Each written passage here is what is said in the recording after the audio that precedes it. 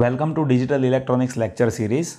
I, Professor Hitesh Dhulakia, is going to explain you bidirectional shift resistor in this video. So here, if you see the basic block of bidirectional shift resistor, then in that we are having two terminals, right? One terminal is over here, one is over here. And see, if this is my input, then this D dash, that should be my output, means shifting is happening in this direction. And if this D dash, that is my input, then D, that should be my output, as data is shifting in this direction. And that shifting, that will get decided by mode control. So here we have mode control, let us say M.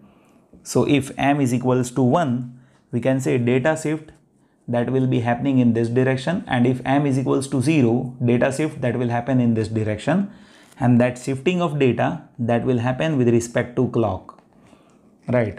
So shifting of data that will happen with respect to clock. So here let me mention that, see, if data is shifting in this direction, right? So if M is equals to 1, data shifting happens in right direction. So shift right, that will happen. If M is equals to 0, in that case shift left, that will happen, right? So that is how basic block is there. But now when we want to make this circuit practically, at that time there are a few things that we need to focus. So here first I'll make this circuit by having D flip-flop, right? So here I'm making bidirectional shift resistor by using 4 flip-flops. So let me connect 4 flip-flops over here. Now see, with this 4 flip-flops, we'll be having common clock connection, right? So here I'm going to connect positive edge trigger common clock with all 4 D flip-flops. So here I'm connecting positive edge trigger. Now see, further circuit is quite interesting, right? So for that, you see, here we will be using a connection of OR gate at input of all D flip-flop. So here we'll be having OR gate connection with input of all D flip-flops. And this is what 2 terminal OR gate, which is having further connection with 2 AND gate. So 2 additional AND gate that I'll be connecting with this OR gate. Now you see, here we have mode control terminal, right? So when you connect mode control terminal, at that time you should be very careful. You see, this mode control terminal, that is having inverted line and direct line, right? So I'm extending inverted line over here, you see, and by this dark color I am extending direct line over here. Now you see, direct line that we need to connect over here with first AND gate.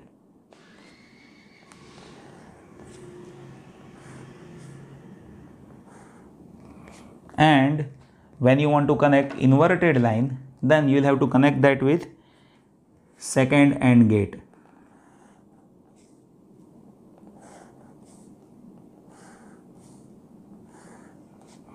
Right. Now here, see the basic block, then here we have this input or this input. For shift right, this will be input, this will be output. For shift left, this will be input and this will be output, right? So here if I say this is my D in, then over here we'll be having D in dash, right? And now see, further connection that is quite interesting. So for that, you see, here this connection, that is what we will be connecting it with Q2.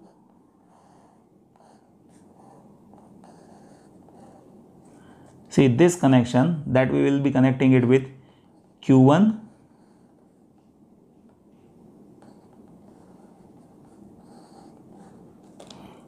This connection, that will be connecting it with Q0. Right. And see, this connection is very simple. Q3, that will be connecting directly over here. Q2, that will be connecting directly over here. And Q1, that will be connecting directly over here. Right. See, that is how connection is there. Now, I'll be explaining you how this mode is functioning. So, let us have m is equals to 1. So, if m is equals to 1, you see all this terminal, that is 1, and this is what inverted line. So, all these terminals are 0. Right. Now, you see any input to AND gate is 0, results output 0. So, this is 0, this is 0, this is 0 and this is 0. Right. And if any input is 1, then second input will be my output of AND gate. So, this will be D in. Now, you see this is Q3. So, over here my output is Q3. Now, you see this is Q2. So, over here my output is Q2. And see this is Q1. So, over here my output is Q1. And if you add D in plus 0, so this is my D in. If you add Q3 plus 0, so this is my Q3. If you add Q2 plus 0, so this will be my Q2. And if you add Q1 plus 0, so this will be my Q1. So, if you observe this circuit, right, then you see this is D in and this is Q3 connection, Q2 connection and Q1 connection like this. So, in this case we can say there is shifting which is happening in this direction, and that shifting is shift right connection, right. So, when m is equals to 1, shift right operation that is happening as per this explanation which I have explained you right now. Right. Now, let us try to understand second situation. So, in that we will be having m is equals to 0. So, when m is equals to 0, see this 0 that will directly come here, this 0 that will directly come here, and this 0 that will get translated into 1.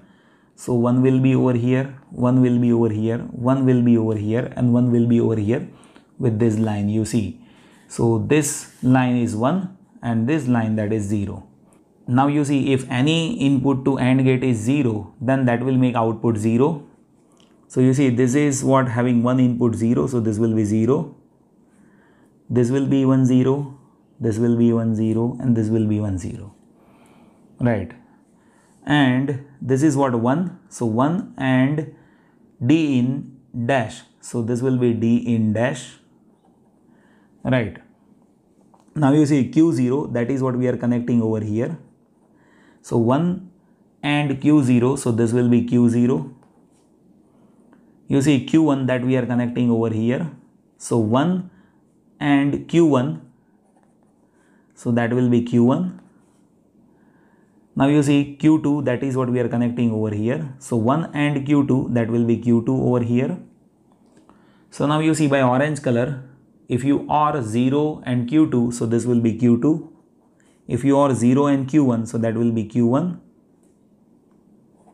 If you are 0 and Q0, so this will be Q0. And if you are 0 and D in dash, so this will be D in dash. Right. So, now you see the circuit. So, when you apply clock over here, right. So, data that should be getting shifted in this direction. Why? The reason is you see this d in dash that will get translated in this direction after one clock, and this q0 that will get translated over here, and this q2 that will get translated over here, and that will be resulting into q3 at this side. So your data shifting that will happen in this direction, right? So this is how bidirectional shifting is happening. So if m is equals to 0, shift left in this direction, shifting will happen, right? I hope that you have understood this video.